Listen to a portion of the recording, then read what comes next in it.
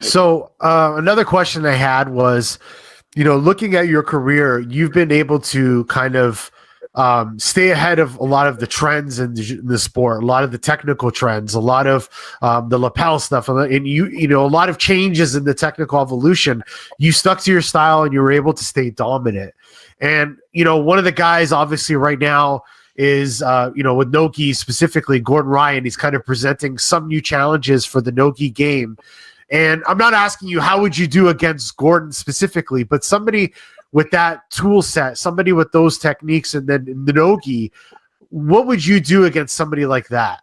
How would you, what do you think the mistake is that people are making against an athlete or a competitor such as Gordon? I don't think I would have done anything different.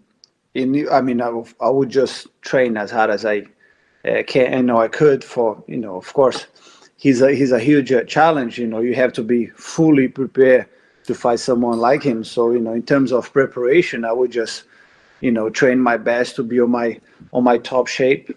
Like I always had for big fights. Is, you cannot underestimate anyone. And in terms of technical, I don't think I would have done anything. It's not because it would have been him or anyone else. Let's say if I decided, if I would have fight ADCC, again tomorrow, I would have trained exactly the same as I trained when I fought in 2005. I don't think I need to change anything else. It's training this. I would have just trained like I always did.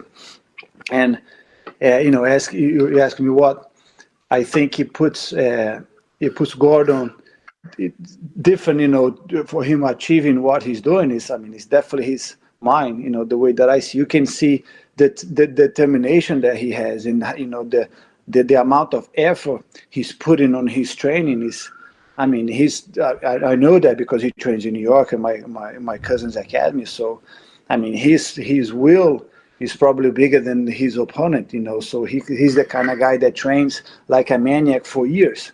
That's why he's putting him ahead of others. That's why he's making him achieve what he's doing. You can see the way he believes himself. That's his biggest weapon.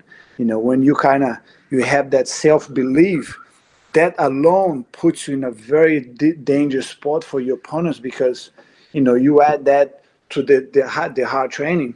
What else can you do?